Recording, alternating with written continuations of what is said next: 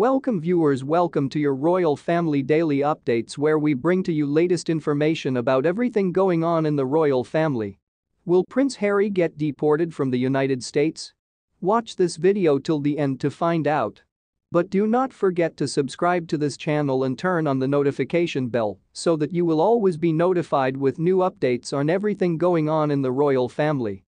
Prince Harry, the second son to the current King Charles, sent a message to his father and brother which sounded like a warning during his solo charity tour across Asia.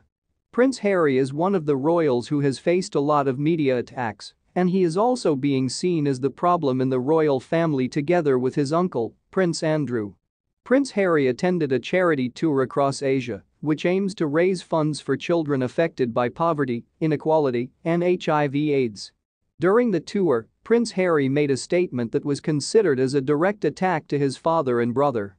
Prince Harry stated during the tour, and I quote, "My life is charity, always has been, always will be." According to some analysts, Prince Harry was trying to talk about his life as a royal and familial relationships.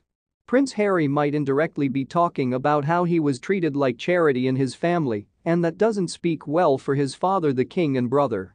Imagine your son goes out and says his life has always been a charity? How do you think that sounds? Leave your comments in the comments section on what you think.